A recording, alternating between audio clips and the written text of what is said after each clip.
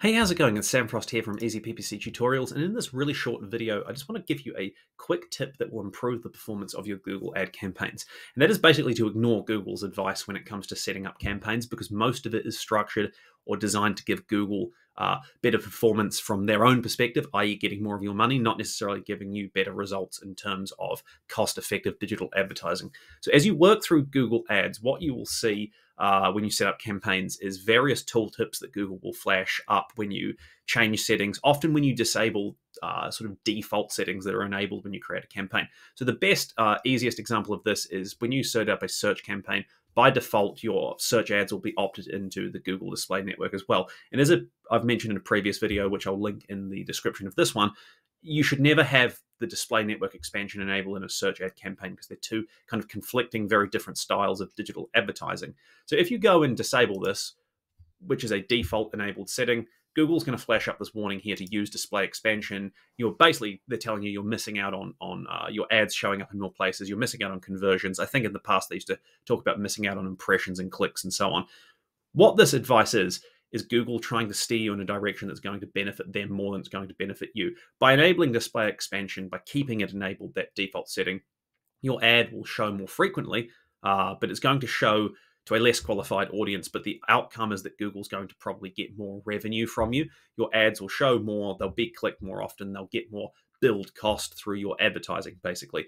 And what they used to kind of do is hint more towards, oh, well, you're going to miss out on people seeing your ads and people clicking on your ads. They're pushing more towards the conversion piece or path here.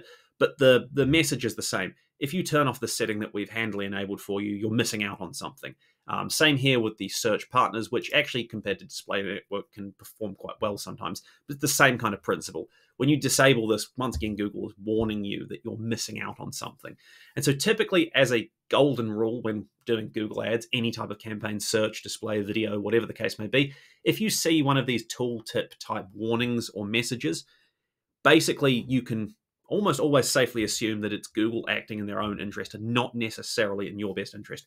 Sometimes your interest and Google's interests can align, but more often than not with these warnings, it's Google trying to tell you to do something, nudge you in the direction of setting something in your campaign that's going to usually result in them getting more revenue from you. So if you bear that in mind as you go through the campaign setup process, as you go through campaign optimization and so on, you can use this knowledge to your advantage by saying, okay, am I being served as well as I possibly can here?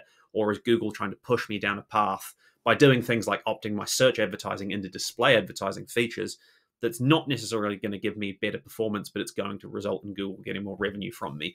As long as you're aware of this, you can then respond and kind of act accordingly. A little bit like if you go into a car dealership, for example, the car dealer, when you walk in, they're going to try and potentially sell you a car that is more than you need, that's outside of your budget, that isn't necessarily what would be the most suitable thing for you. You know that before you walk in, and then you can kind of respond accordingly. You can stick to your guns and say, no, my budget is X, and I only want a hatchback, I don't want an SUV, or whatever the case may be.